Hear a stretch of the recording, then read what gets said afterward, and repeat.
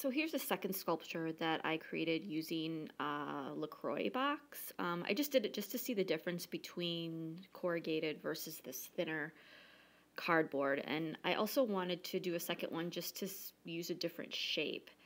And you can see that I'm kind of placing these shapes, I'm just kind of like putting them in position even before I'm cutting them just to see how they'll look.